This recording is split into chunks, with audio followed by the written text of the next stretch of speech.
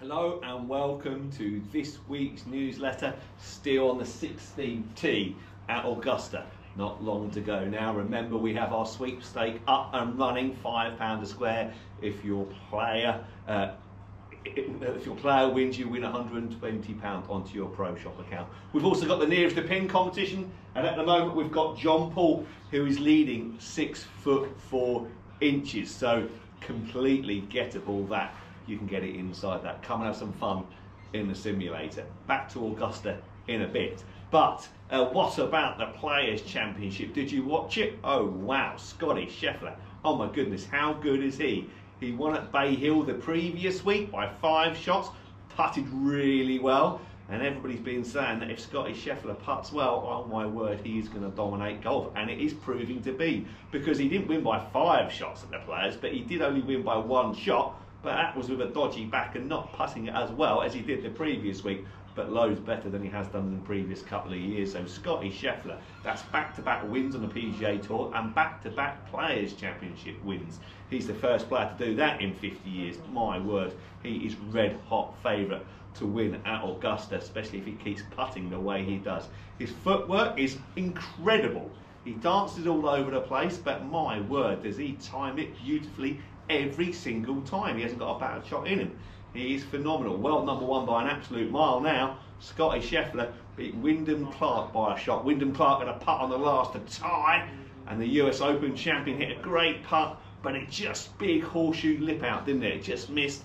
Very unlucky that, but yeah, Wyndham Clark came second along with Brian Harman. The Open champion, it was a great tournament with those major champions up in contention.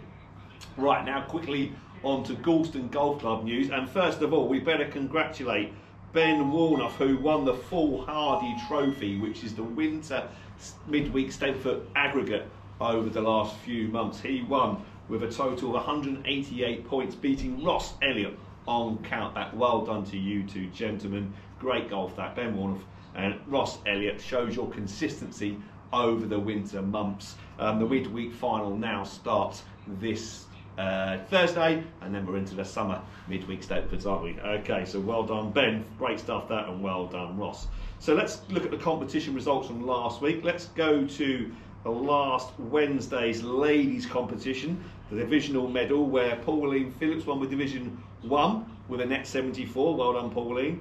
Linda Atkins won Division 2 with a net 77, and Emma Punter won Division 3 with a net 77, well done. On Thursday we had the final round of the midweek Stableford, where Glenn Jeremy won Division 1 with 38 points, beating Max Elliott into second on 37. In Division 2, Andy Pod won with a great 42 points. Well done Andy. He beat Ross Elliott, who came second overall, and Keith Newbury into second and third respectively, both on 40 points. And in Division 3, David Easter won with 41 points, beating Dave Wooden into second with 38 points. As the weather is improving, the scores are improving. What a long winter it's been. On to Sunday now. We have mixed March Stableford, where Michael Hirewell won with a great 41 points, beating Paul Farrow into second with 40 points. In Division 2, Tom Gardner won with 40 points, beating Mackenzie Lodge into second with 39 points. And in Division 3, Max Evans won with 37 points, beating Marie Norman, Nick Furzer and Tracy Booth into second, third and fourth respectively, all on countback. Right, okay, let's now move on to Augusta National and the last hole in my match against Ollie. So after 2 solid pars on 17, we are on the 18th hole, 442 yards, but plays 19 yards uphill. So plays quite long. I don't think those bunkers on the left-hand side that Ian Woosen knocked it over in 1991 are in play for me or Ollie, but it's a long par 4. Ollie's got a 4-shot lead. It's a bit of a foregone conclusion, but you never know at Augusta. So yeah, 18. I think this hole's underestimated. This is tough. It's a narrow tee shot, right up the hill towards the green. You can walk off here with 4, you're going to be happy.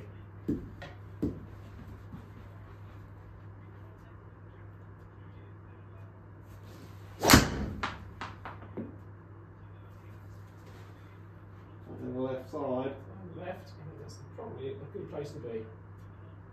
Happy with that. Just on the fairway. Yeah, good strike, Ollie. Well done. Fairways have been pretty good.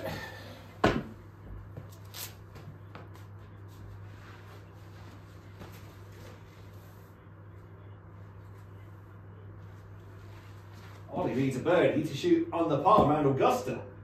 Didn't see that coming.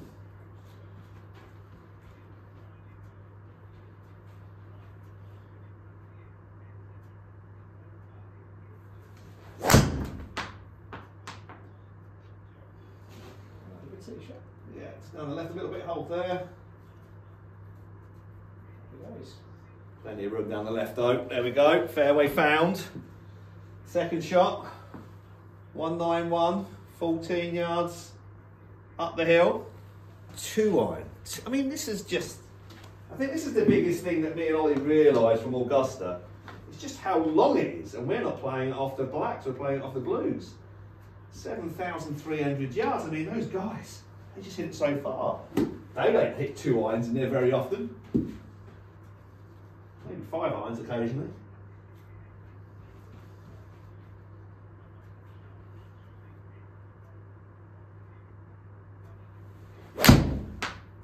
Oh, that's a poor strike again.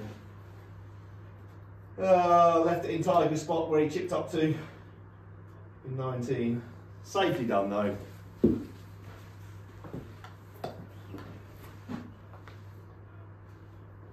So yeah, like Duncan said, it's probably play about 200 yards for me. 200 yards. I'm going to go 4. Yeah, I think it's all of that. 4. Well hit 4.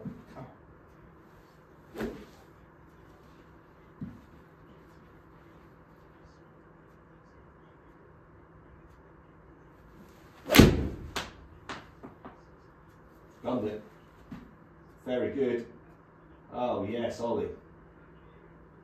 Wow. Take that. Excellent shot, Ollie. Last 2 holes have been awesome. In fact, last 3 holes. In fact, last 4 holes have been very good, mate. Well played. Right, okay, so what have I got here to finish in a little bit of style? Need a bit of a 19-yard chip, 2 foot down the hill from the right. Let's have a bit of a Rory McIlroy moment, although he holds it from the bunker. Let's see if I can hold it from off the green. 19 yards, 2 foot down the hill.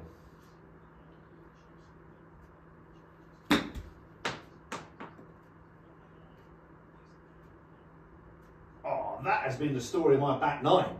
Millimetres short again for being a gimme. How many times has that happened? Right, I'm not going to be able to say this many more times in my life, but a good chance to go under. Augusta.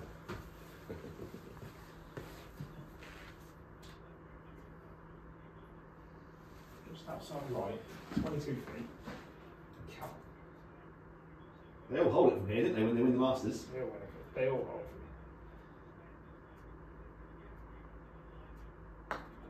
for me. Schwartzel, Nicholson, Cribb. Pushed it. Oh, Pushed it. not quite. Finished with 4. That is a solid round of 72 round Augusta though, Ollie.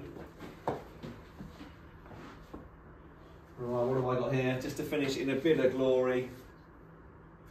10 foot, pretty straight. 4 inches short of being a gimme. That's been the story by back 9. Some poor swings, but a bit of rubbish luck as well.